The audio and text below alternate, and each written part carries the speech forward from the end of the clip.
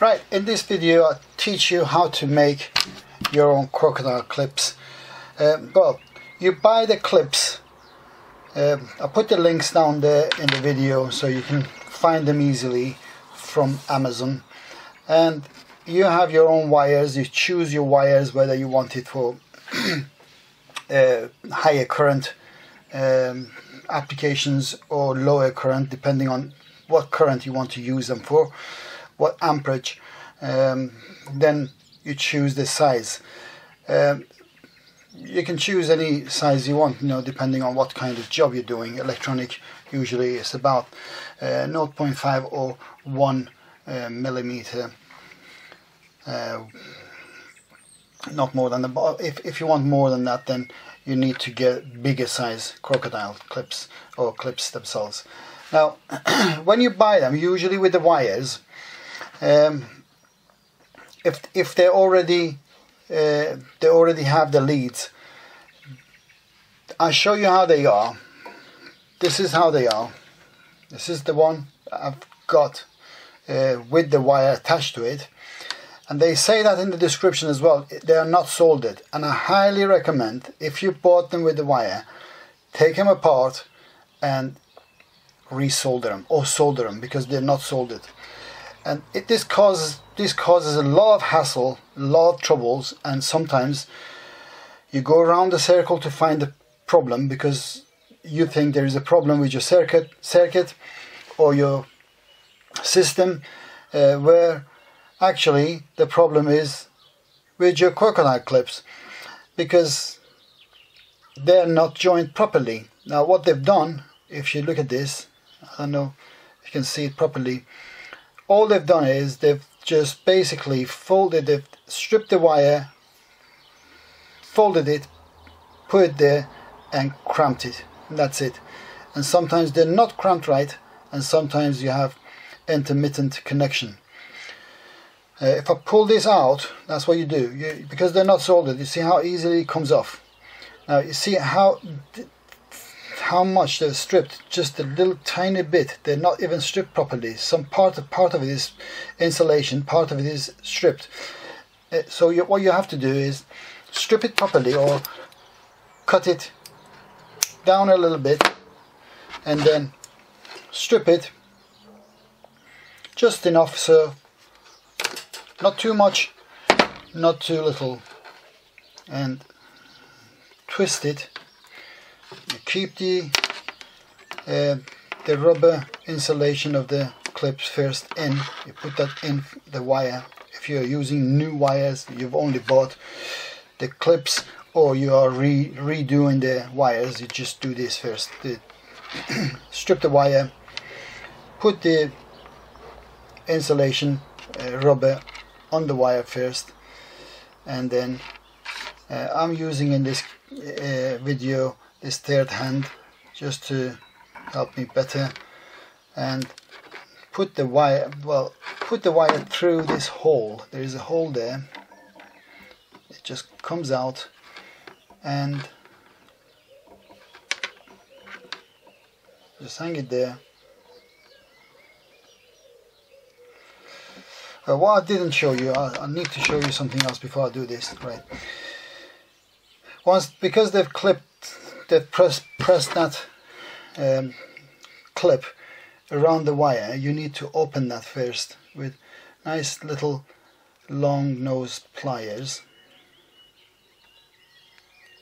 So when you actually after you soldered the wire and you put the wire, after you twist it, you put the wire inside that hole in here, and you can crimp this now or later after you soldered it.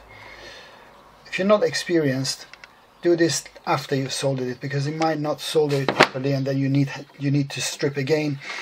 You need to open this again. It'll be double work. So just put the wire in. I crimped it. Crimped the end of the crocodile clip, and then the wire has come out of here.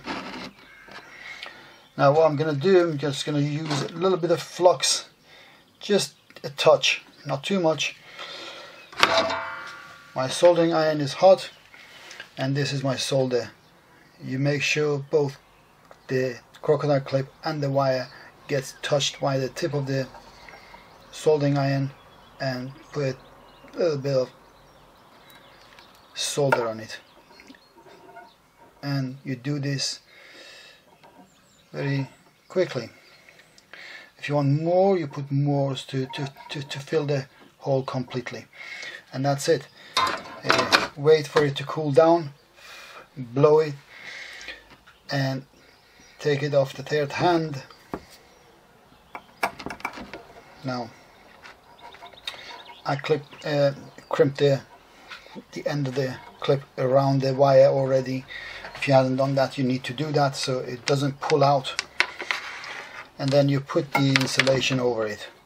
And again, to do that, you need to press the crocodile clip, open the mouth, and then put this over it. And then that's it.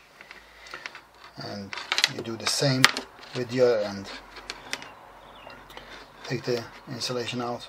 To take the insulation out, you do the reverse process. You open the clip, because sometimes you might find it difficult to take this out. Open it, put your hand or a tool there, a pair of pliers or something, and then pull this out nicely. Then that's out. But if you've got your own wire, like I said, you see this, you can see the wire is hardly stripped and just a couple of strands left on it, the part that is actually stripped. So I need to redo this, cut it and strip it again. Like I said, you don't strip too long. You don't want too much of this stripped wire to come out of that hole. You just want enough. So again, I'm using this third hand.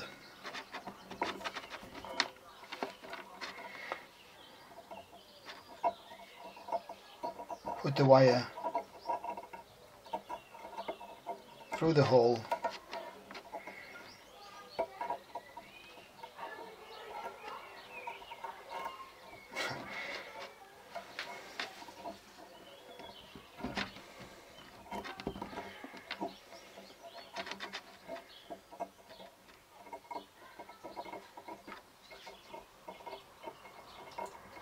Now it's not coming out. Let me get this out. Right. I forgot to undo this crimping. This end of the crocodile clip needs to be opened so the wire can sit there properly. And put the stripped part of the wire inside that hole.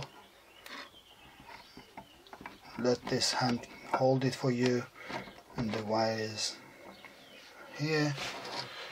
Then solder a little bit of flux and solder.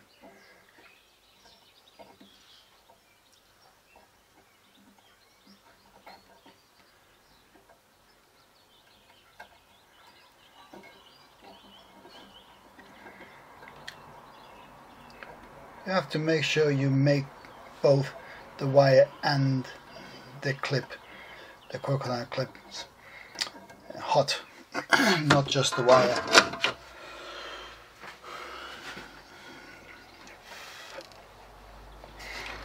And that's done. And this is a lot better than the ones that they are ready made and you buy them, like I showed you. They'll just come out easily, and sometimes they're not properly connected, and they'll give you faults in your circuits or your testing of any equipment that you're using these crocodile clips for. It'll give you faults, and you'll be going around the circle for to find the problem, and you see the problem lies in the crocodile clips that you use to make things easier. And that's it. This end also is covered, and there you have it. You have your crocodile clips ready. Thank you very much for watching. I'll see you again with another electronic and electrical training video. Till then, goodbye.